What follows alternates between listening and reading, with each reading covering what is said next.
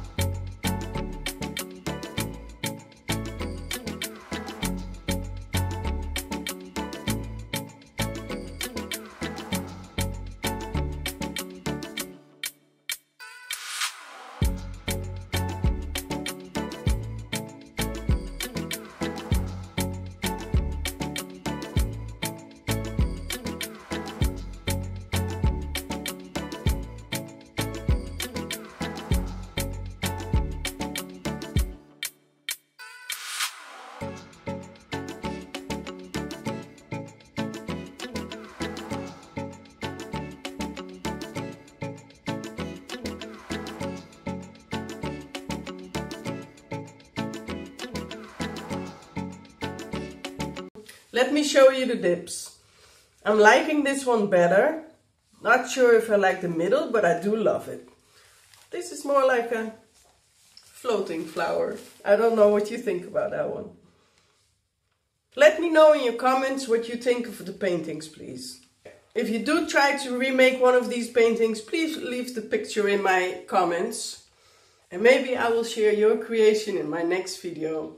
So if you like this video, hit the like button and don't forget to subscribe for more videos. I'll be making them with you. Thank you for watching my video. See you next time.